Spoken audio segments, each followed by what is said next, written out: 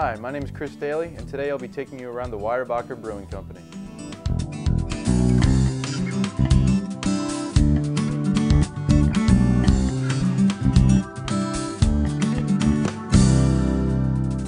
The process all begins when the grains are put into the masher and heated and cracked and mixed with hot water to produce a wort. To that wort can be added spices, hops, any kind of fruit puree to give the beer a unique flavor. And from the kettle where the wort is made, it is put into a holding tank where the full batch can be created and cooled. From the holding tank, the beer moves into a fermenter where yeast is added and can sit up to 2 weeks fermenting. After the yeast is harvested from the fermenters, the beer is moved to the bright tank where it is ready for bottling.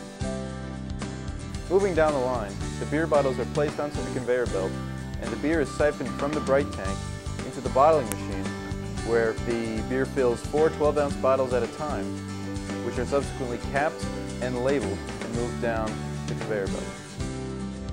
Every case of Weyerbacher beer is packed by hand. My job is to take the bottles off of the conveyor belt and put them into the cases. Seal the cases and stamp the expiration date on them.